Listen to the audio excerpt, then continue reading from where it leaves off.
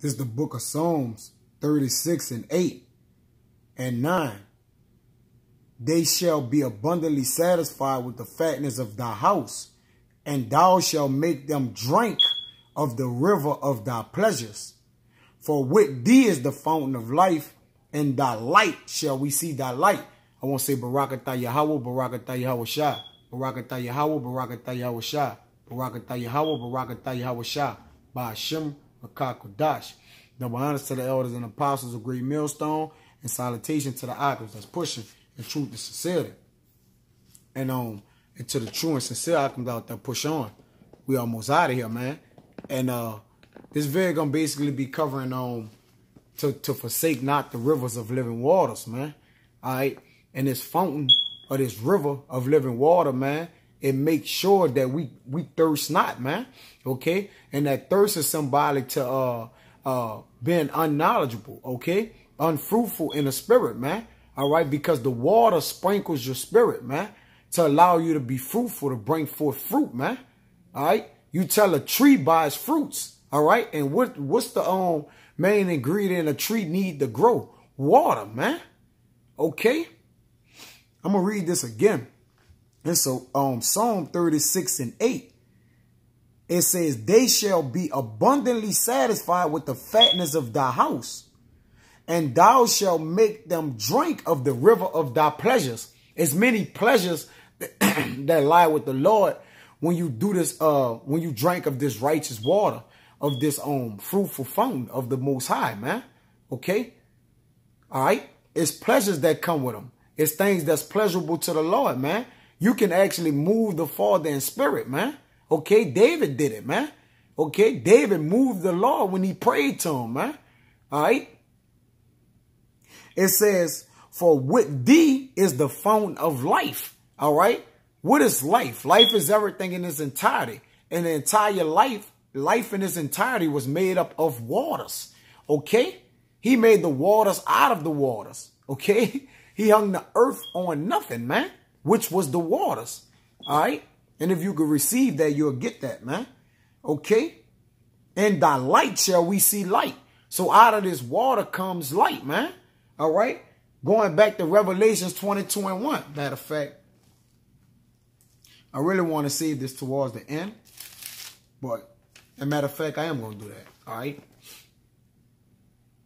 But that's the gateway to the kingdom, man. All right. Forsaking not this living water. Let me move on. So I can. This second Esdras 14 and 38. And it reads, and the next day, behold, a voice called me, saying, Esdras, open thy mouth and drink that I give thee to drink. Okay. Was this a bottle of water that the Most High was giving him? Was Esdras thirsty? All right. So what was this that he was giving Esdras to drink, man? All right. The same thing that he gave Ezekiel and other prophets, man. It was this roll. All right. The word is likened unto water, man. All right. It purifies your soul, man, to bring forth righteousness abundantly, and to speak the word of the Lord, man. All right. In truth and sincerity. It says, then I opened my mouth, and behold, he reached me a full cup, which was full as it were with water, but the color of it was like fire. Ooh. Okay? Because this word is sweet going in, and what? It's bitter once it hit the belly, man. All right? Like I think it says in James, it says, can a fountain bring forth sweet and salt water? Right? But the Most High, this word, it does bring forth that, man. All right. It's bitter and sweet. It says, and I took it and drank. And when I had drunk of it, my heart uttered understanding. So how can Esdras get understanding of some water that was symbolically water, but the color of it was like fire? All right. So what was this representing? This was representing the scriptures, the scrolls, man. All right. Wisdom and understanding that it's going to get to. It says, and wisdom grew in my breast, for my spirit strengthened my memory, man. All right.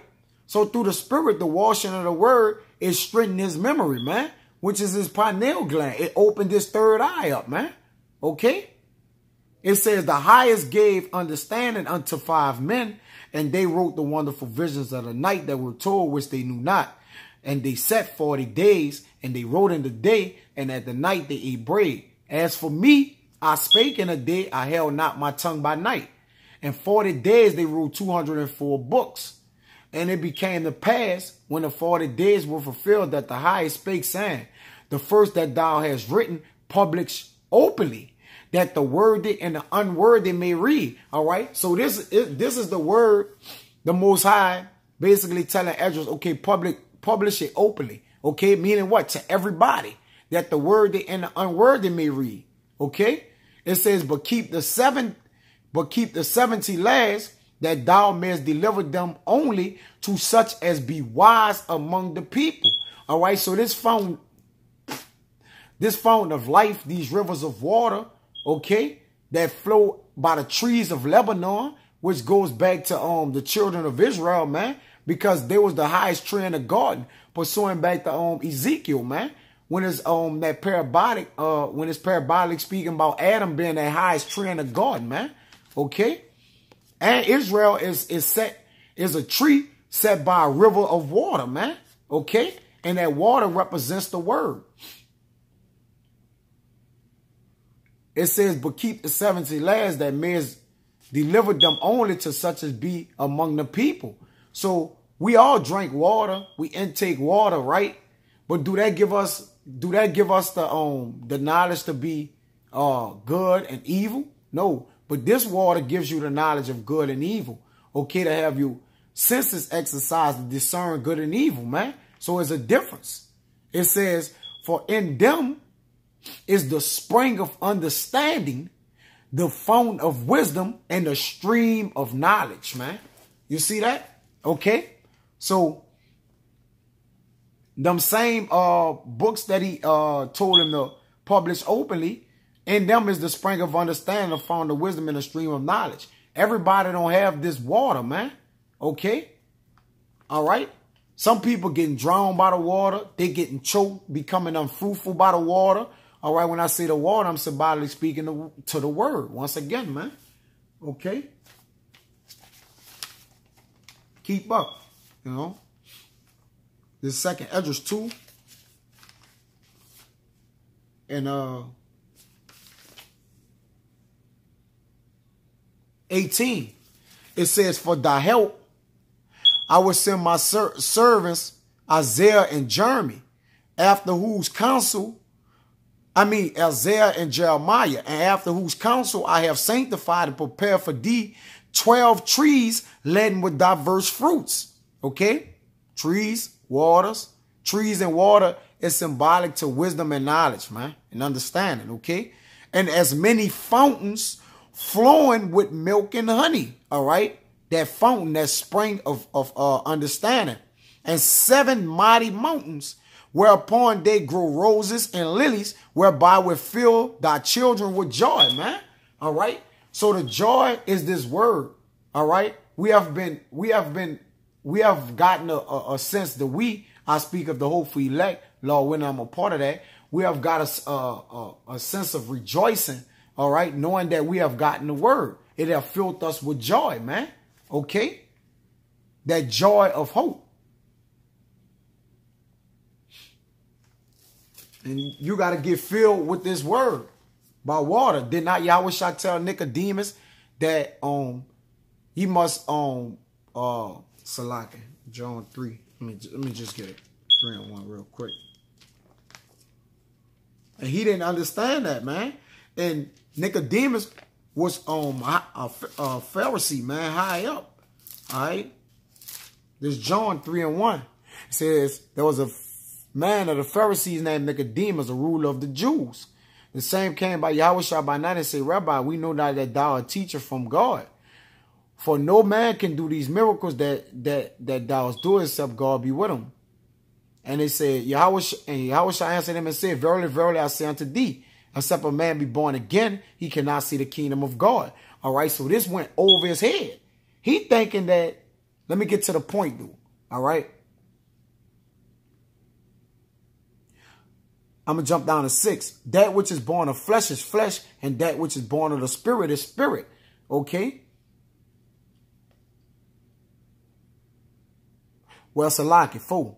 Nicodemus said unto him, how can a man be born when he is old? Can he enter the second time into his mother womb and be born? So he thinking he got to go back into his mother womb, which is the water.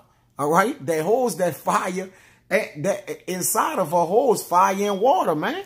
That's crazy. The Most High puts fire inside of water in women, man. Okay? So he thinking he got to go inside that water to get the understanding, man. But you got to be cleansed by the washing of the word. Going back to Ephesians, man. All right? This what waters, this what sprinkles you, man. All right? It's contingent upon your growth. All right? It's contingent upon your salvation.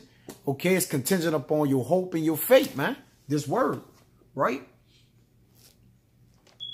Salaki. What was that? All right, back in Esdras 2 and what? 18. Oh, in 19. No, Salaki, I'm past that. Right, man. And this water is for particulars, man. Right? They not for this water is not for everybody. Salaki about that kind of got threw it off from where I was at. All right, this water not for everybody, man. All right, there are men that have been commissioned from the Most High to receive this, man. Okay, this wisdom, Salaki, Song of Solomon, and this the proof. The Song of Solomon 4.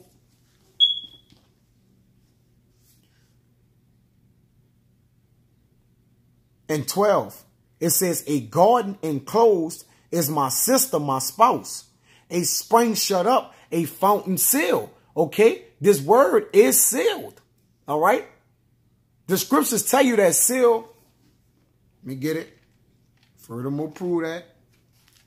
Tell 8 and 16 real quick. Let's prove that this word is sealed, man. Okay. This Isaiah 8 and 16. Bind up the testimony, seal the law among my disciples. The law is the what? The word. Okay? It says seal it amongst my disciples. Okay? Those that the Lord have ordained and chosen from the foundation of the world, man. Okay? It says, a garden enclosed is my sister, my spouse. And that garden represents the word. A spring shut up, okay, which are basically the men of the Lord, starting with the elder apostles, all the way down to the other elders of the camps, all the way down to the younger brothers, and a fountain sealed, all right? That spring that shut up is those men who the Lord have put on this earth, man, that people don't understand that they are the men of the Lord, man, all right? That's why they are shut up, man, okay, meaning what? Protected, all right? And only to most people, they're misunderstood, man. But unto those who the Father have watered that fruit to be the fruit of their tree, which is the fruit of Yahweh Shai, going back to the Most High, right? They have the understanding. That's why this word is a fountain sealed, all right? Though yet it be dispersed in the streets, only certain people can be watered by it and grow from it, okay? Because you're supposed to be watered and planted by this, man. So you could flourish in the courts of the Lord. This Song of Solomon 4 and 15. A fount of gardens, a well of living waters, and streams of Lebanon. You see that? Thy plants are an orchard of pomegranates with pleasant fruits, camphire, and speakers. So in the house of the Lord are all his favorite frankincense and myrrh. All right, speakers and saffron, camellia, cinnamon with all trees of frankincense, myrrh, and aloes with all the chief spices, man. All right.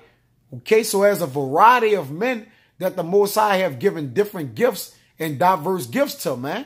There's a body, right, with all the spices, all right, different flavors of the Lord, man. Meaning what? All his different images, man. Okay, of him, man. All right, because the Most High is everything. He's omnipotent, omnipotent. He's everything. Okay, every different countenance you see out of a brother comes from the image of the Most High, man. We're made in the image of the Most High. All right. And we're all different. So locking.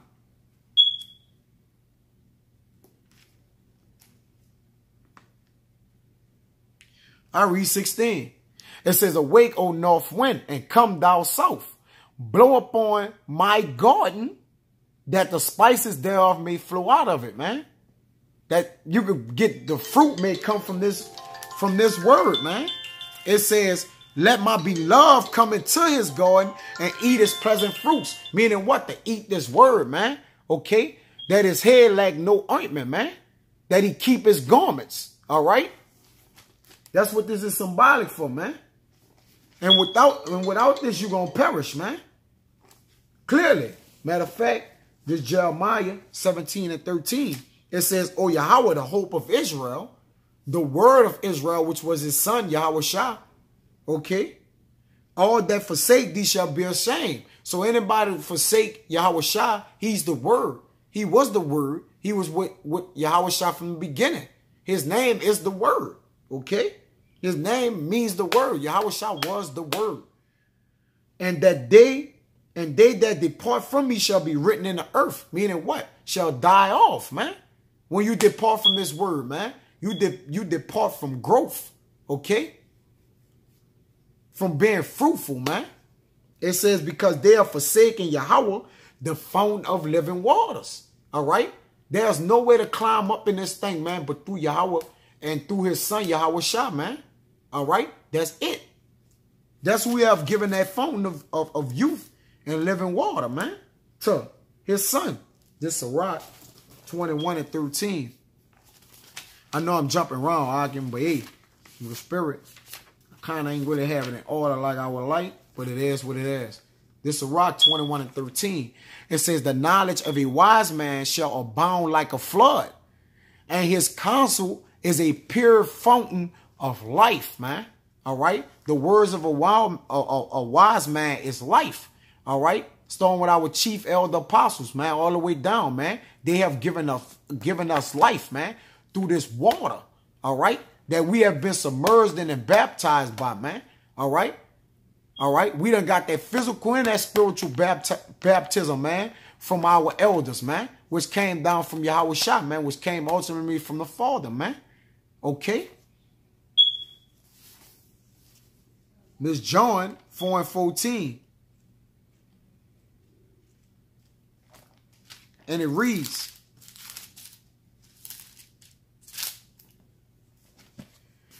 this the account with the woman at the well too. It says, but whosoever drinketh of the water, and I'm just getting straight to the point, that I shall give him shall never thirst, man. But the water that I shall give him shall be in him a well of water springing up into everlasting life. And that day, and that whosoever goes out to the remnant, man, all right, goes out to that remnant that he died for, man, all right, for we know who we worship, man, okay, we know who we worship, we know who the Most High, we know who Yahweh Shah came here to die for, man, we know those that was given to him that was dying, we of the Father, but he gave us to him for him to save us, man, all right, it says, I shall give him, it says, but whoever drinketh of the water that I shall give him shall never thirst, because we drink water, literally, but we get what? Thirsty again. All right. This is that fountain of youth that we'll never get thirsty again with, man. All right. Right here, man. This is what we drink, man. This is the water. It says, I shall give him shall never thirst, but the water that I shall give him shall be in him a well of water springing up into everlasting life, man. All right.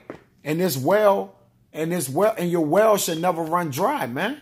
Okay. Meaning what? You should never stop, digging in, in that water well, man. All right. Keeping that water, what? Springing up, man. All right. Don't get in a desert-like state, man, where there dwells no water. All right. That means the word have forsaken you.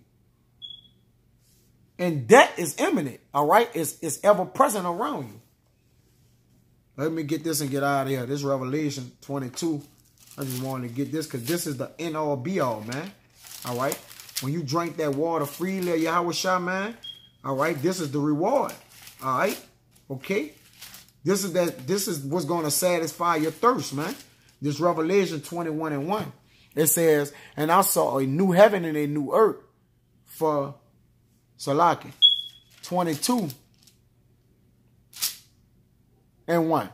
It says, and he showed me a pure river of water of life, the everlasting life, clear and crystal, proceeding out of the throne of our power and of Yahweh Shah, man. Yahweh Ba'ashem Yahweh Shah, man. All right. This is that pure river of water of life, clear as crystal, man. This is it, man. All right. Which is, you know, symbolically speaking of the kingdom, you know. But I bought that one out last, man, because you know, that's the end game, man. You know, if you continually to drink this water and keep nourishment in your body, man. All right, you're gonna receive that ultimate prize, man. But with that, Akim, I hope it was edifying. And until the next time, I want to say shalom.